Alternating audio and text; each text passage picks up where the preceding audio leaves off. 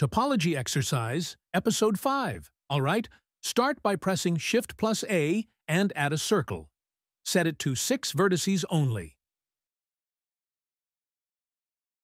Jump into Edit mode, right-click, and subdivide it 2 times. Now hit Numpad 1 for the side view, press A to select all vertices, and extrude upward. Next, select those side edges. Add a bevel with 2 segments and crank the shape value to 1 for a smooth curve. Time to work on the base. Select the bottom edge, hit Numpad 7 for the top view, then press E and S to extrude and scale it outward.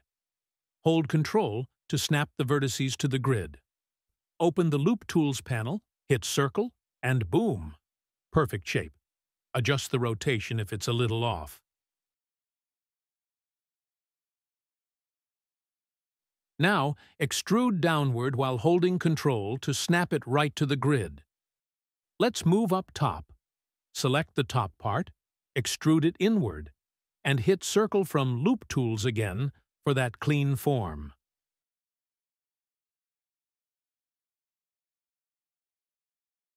Now extrude upward, and again extrude inward to give it some depth. Time to seal it. Use grid fill to cap it off. Adjust the offset and span to get it just right.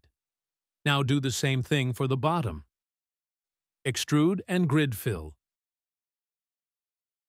Tweak those settings as needed.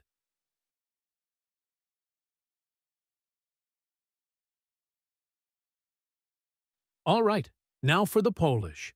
Add a subdivision surface modifier and set it to level 3 for that buttery smoothness. Finally, pick out the sharp edges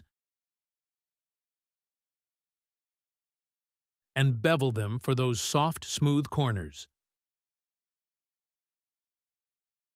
And that's it.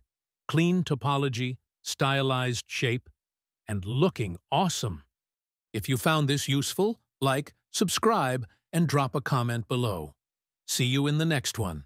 And as always, keep creating.